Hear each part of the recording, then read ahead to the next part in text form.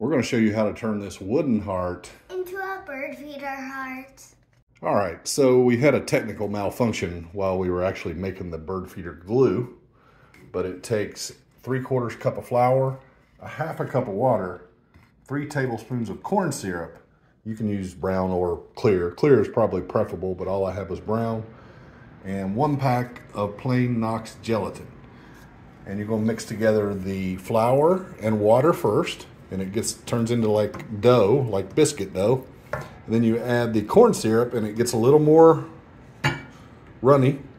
And then you add the Knox gelatin last, and mix again, and you end up with this glue-like thickness. And so we're going to spread that on the wooden hearts, and then we're going to add some cranberries and nuts and sunflower seeds. And what do you have to do with the cranberries, Violet? First eat one. Eat one, that's right.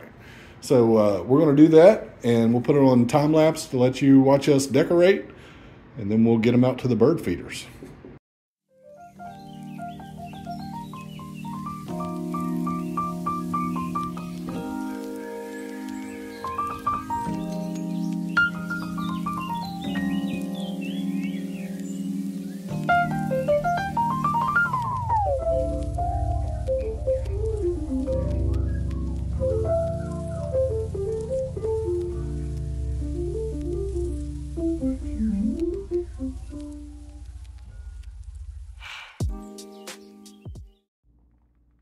This is Bill's, this is Danielle's, and this one's Violet's.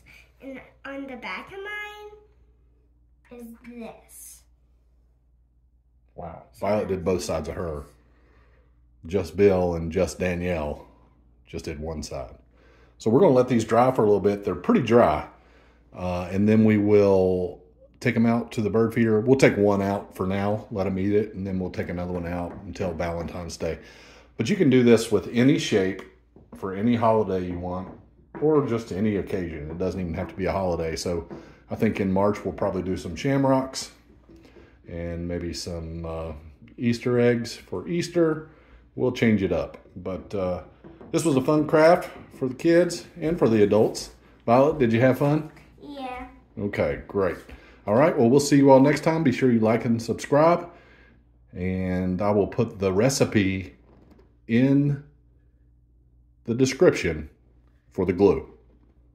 Take care.